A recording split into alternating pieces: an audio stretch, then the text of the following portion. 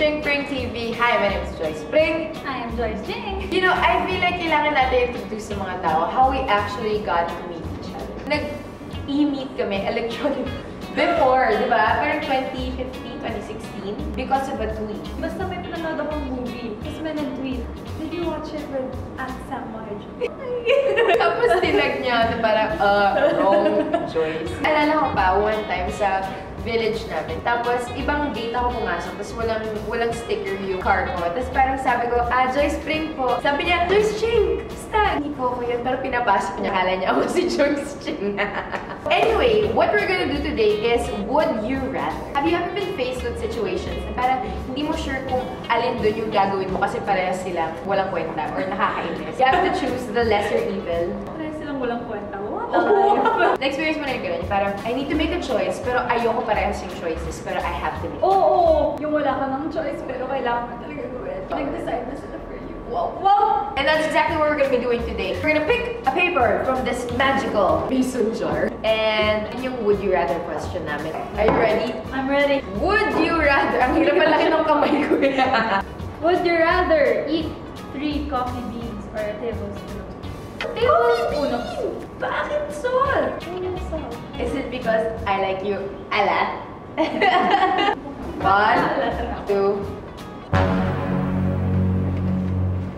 Grabe, parang nasunog yung dila ko. Kita-kita tayo sa ospital. Next, would you rather dance with no music for 15 seconds or try to drink a glass of water without using your hands? Dance, dance, dance, dance. 3, 4, 5, 6, 7, Man, okay, 8, the lawnmower. 10, 11, sprinkle 12, 13, 14.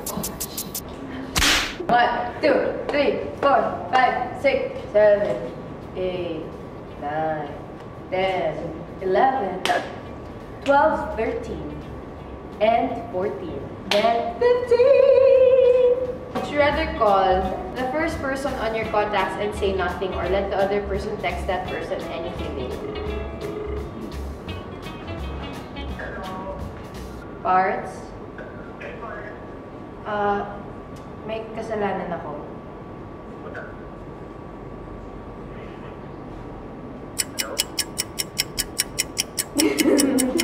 I love you, na title.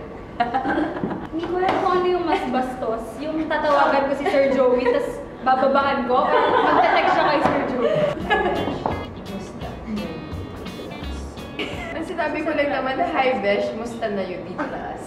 Would you rather lick the floor or lick the hand of the person beside you? Gagawin namin? Okay! Sige, dito lang. Huwag mo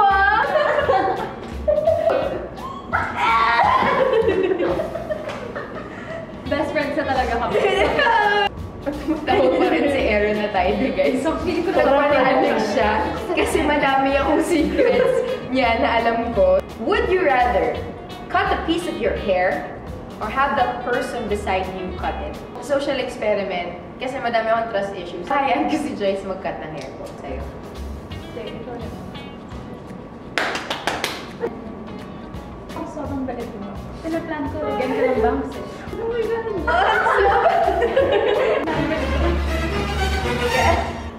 Ang dami! Joyce! Ang dami! Ang kapalugin! Ay!